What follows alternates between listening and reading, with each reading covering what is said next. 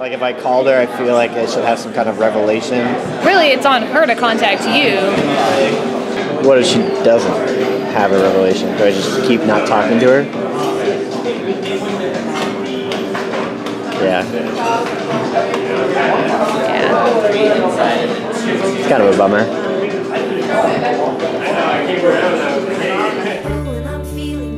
This is the summer of 2014, where I had my worst nervous breakdown. I don't know, I think change is good. I think it helps you figure out how you will be on your own. Like, you're not gonna be able to be your own person if you're like in the back of your head, like you're still kind of waiting for her.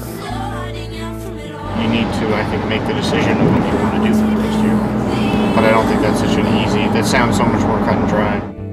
But what if you left and then Dad and I decided we were going to leave and settle up in the Hudson Valley? It might be really hard to find your way back to Brooklyn if that's what you ultimately wanted, you know?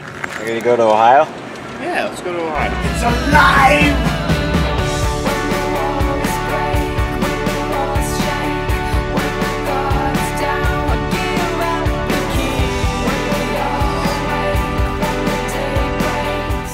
In my last attempt to regain my sanity, I went and searched for an 8.5-mile road in Ohio.